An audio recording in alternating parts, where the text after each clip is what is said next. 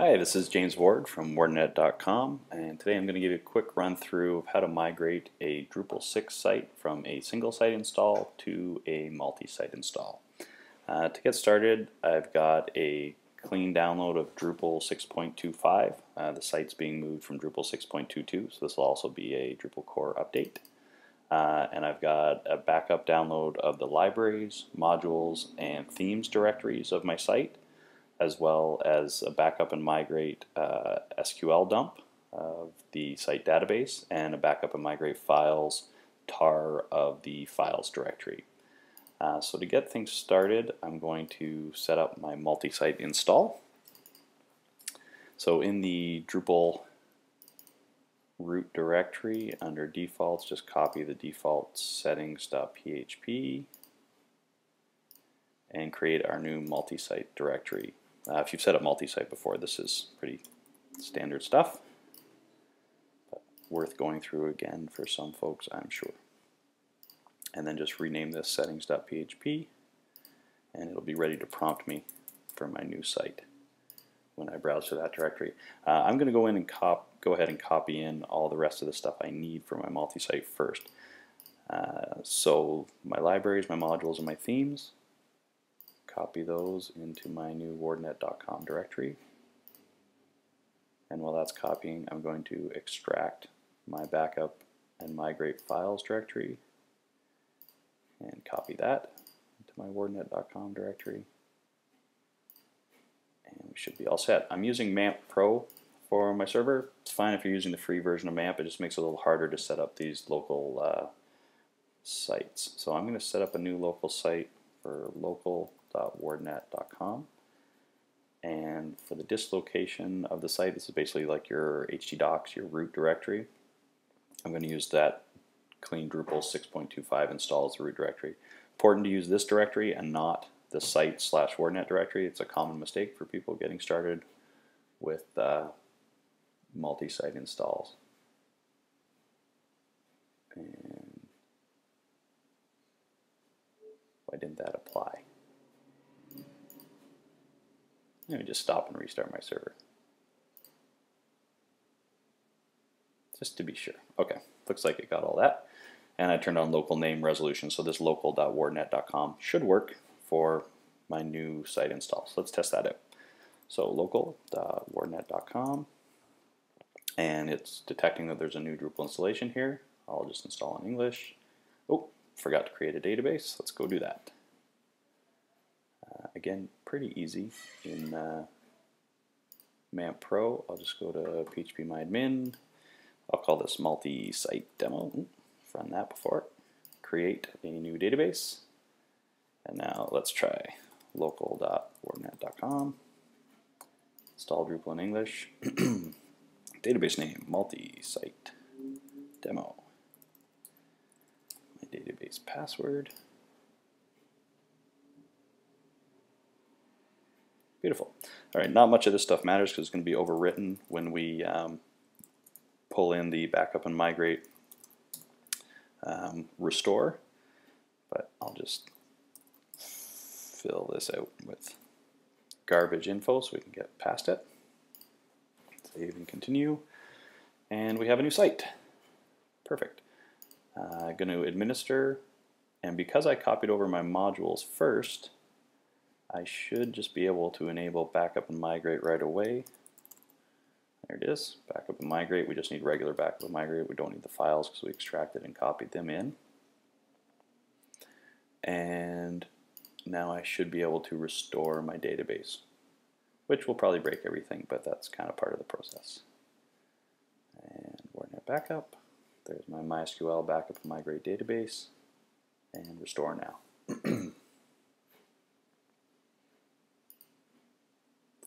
Okay, white screen of death, very common.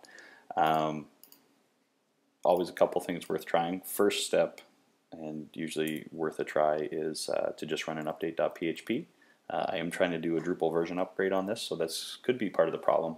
But more often than not, it's because the modules directories aren't where the system expects them to be.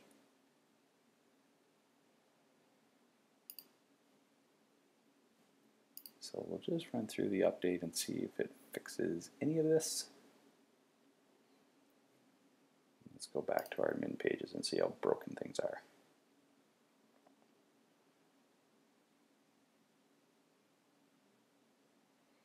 Taking a while to load for the first time. So the getID3 module isn't where it's expected to be. There are security updates for some of my themes, and my theme definitely looks completely broken. So let's try and fix some of these issues. I do have my admin menu at the back, which is nice. So let's do a theme listing, see if we can find these. So I need Fusion Core enabled and fusion.wordnet as my main theme, and save that configuration and see if we can get some of this theming back. It's starting to look like something. I should really shut off LastPass when I do this in the future, sorry about that. And so our other reports are no information, pretty standard stuff, but if I go to the home page, okay, now we're getting somewhere. So the site is there, and images are broken all over the place. So let's see our site information file system. So we moved some files around. So first of all, let's make sure this is right. And it is. sites/wordnet.com/files is correct.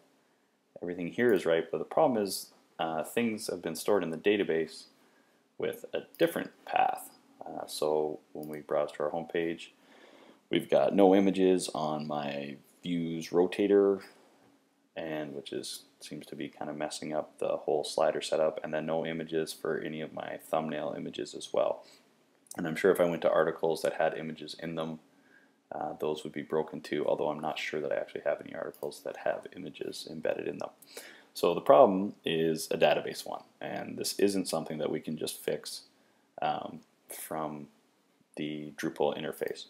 So the easy way to see what's actually wrong here is to do a quick grep of that MySQL file that we copied over. So I'm going to browse to that backup. It was on my desktop. Backup. And if I do a grep count of, so what you want in here is the previous path, what the files would have been under on the old server, and I know on my old one they were, well, the easiest thing is to just look for default/files, because that is no longer the path where your files are located. And let me look at my actual name of my backup file here. So I'm going to grep through this MySQL backup and migrate file to see how many occurrences there are of this default files, which I know is wrong. So that's 3-08. So we have 7 occurrences. If I just do grep without the count, then it'll just spit it all out, and we can maybe figure out where some of those occurrences are. Now, having done this before, I can tell you more often than not, it's in node content body or in sites files. Tend to be the two main places. So you can see them here: sites, default files, image cache. That's obviously not where my image cache files should be, so we need to fix that. And I might be able to fix some of it by flushing image cache. Let's give that a try and see if it figures out where those should be. And where is image cache? There it is.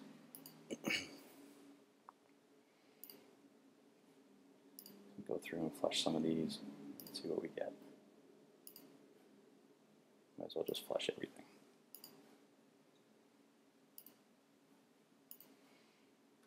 A lot of this stuff can be done faster using Drush, but I wanted to try and do it in as graphical a way as possible, since some hosts won't give you access to Drush for these. And let's browse back to the homepage. Excuse me. Okay, didn't help at all. All right, so let's look at the database. So we'll click on our site now. This should have all kinds of stuff. So sites, files, and it's browsing here.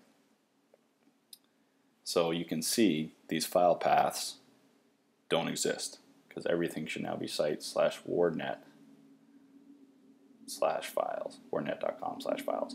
So we can run a little update, and I've got a file that I've created just for this purpose because I've run it on some sites in the past. Bring that over. And this is a few common places where you'd see problems. You can see node revisions body is very common for embedded files, but what I'm looking at on this site is file path being incorrect on the files table. So I'm going to copy out this little piece of code, and I'll include this in the blog post I put out with this demo. And go back to our PHP myadmin, and we'll run a bit of SQL here. I'm going to tap this in at the end and work my way backwards here. So we want to set file path, and we're going to replace site/default/files with sites/wordnet.com/files and run that. Oh, I got an error. What did I do wrong?